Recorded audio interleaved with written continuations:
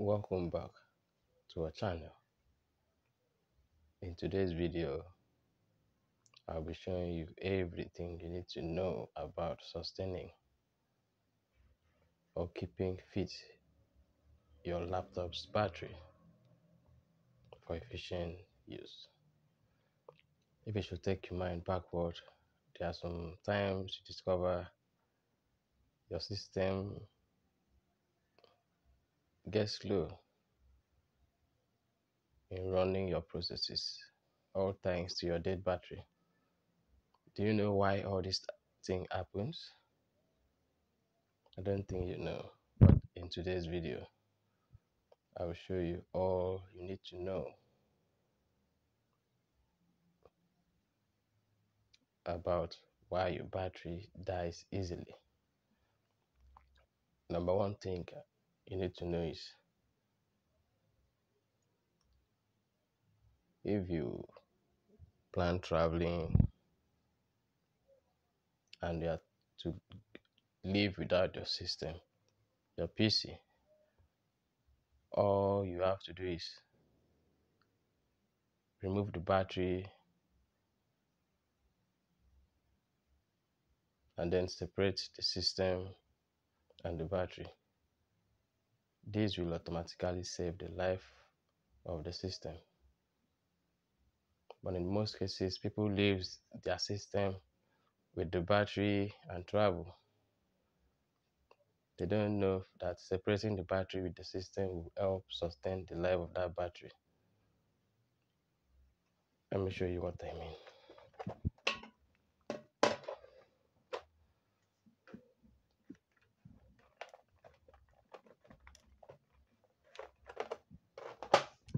If I'm to travel, all I have to do is to separate the battery and the system.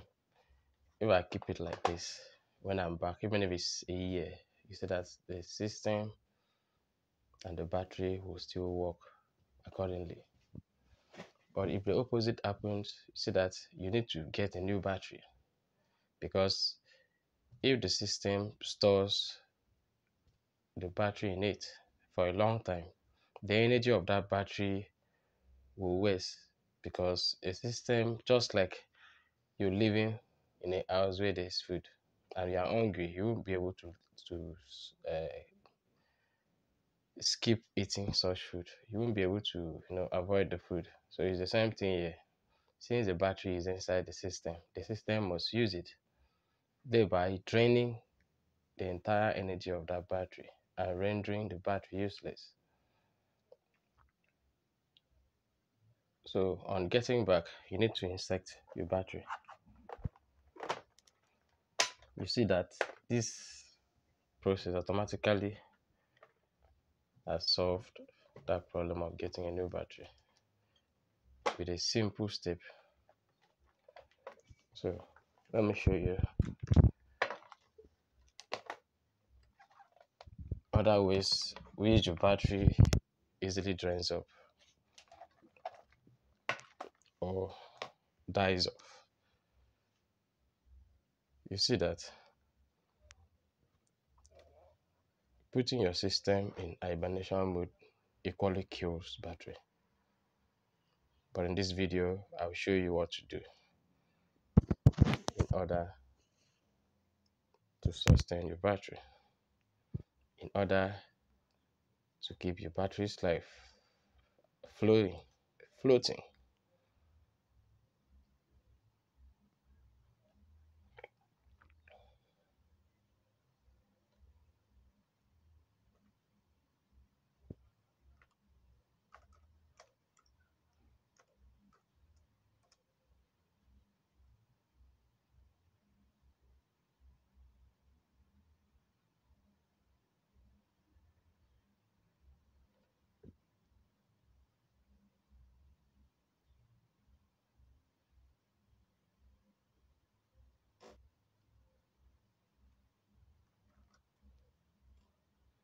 You see that I just powered the system. I want to show you what to do after you put your system in hibernation mode.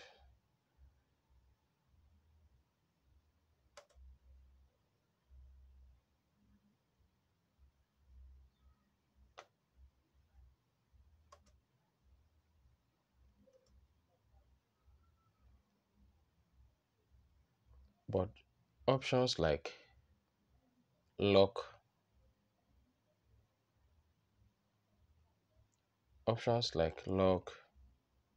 sleep does not kill battery, because if you should put your system in sleep mode, that means you are just putting the system in that mode for few minutes, few hours, and not for weeks or a month.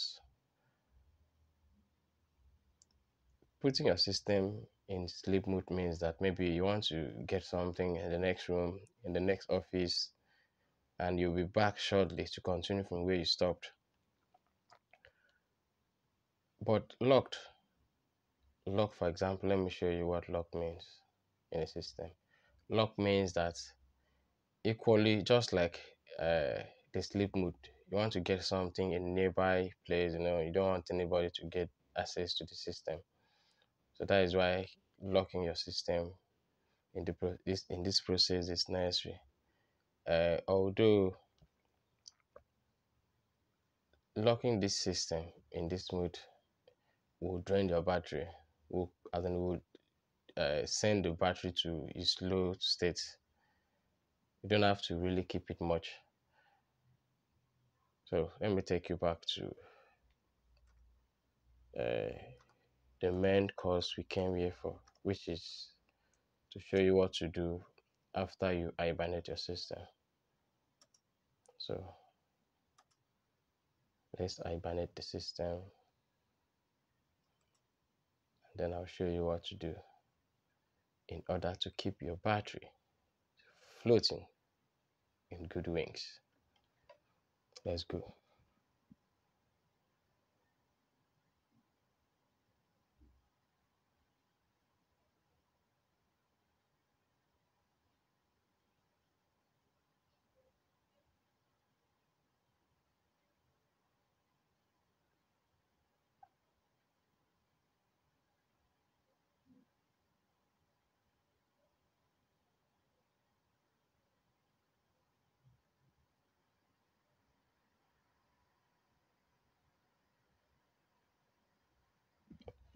We are waiting for the system to turn off. That's turned off. So you simply get to the back of the system so you can take off the battery after a successful hibernation.